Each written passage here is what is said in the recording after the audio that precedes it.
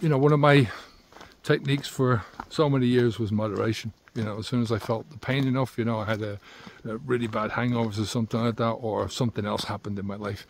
You have the pain in your life. The pain is the motivation for the moderation. And then you moderate for a while, you cut back on the alcohol, and because you've cut back on the alcohol, the pain diminishes. But as soon as the pain diminishes, then you go right back to where you were, or even worse, because now you're patting yourself on the shoulder for achieving something, but you've actually achieved nothing, right? You've achieved a bit of a respite from the damage, but apart from anything else, you've not achieved anything. So, you know, one of the biggest lessons for me was, in order to move forwards, I've got to stop the flow completely. And it took me a long time, like I said, 30 years before I realized that. And it was really because I was seeing my son following in my footsteps, among other things, that caused me to do that.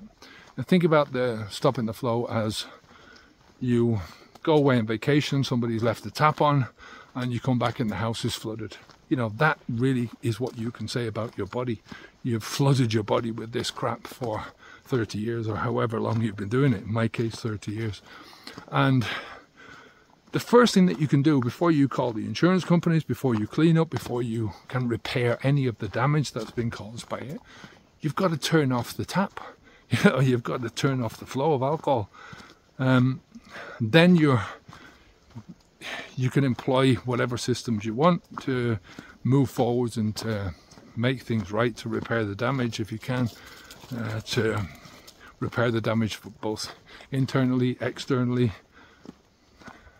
But you can't do any of that without stopping the flow. So that is the first step in the process.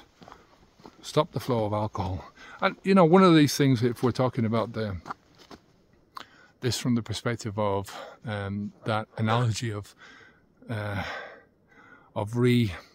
turning off the water and redoing your house, is now you've got the opportunity to redo your house better, you know. So you might decide, well, I didn't like the floors there, so now that I'm putting in new floors, I'm going to put in something which is a lot more practical, a lot better for me.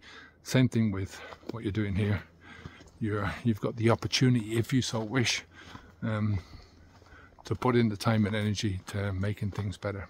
All right, take care of yourself. Speak to you in the next one.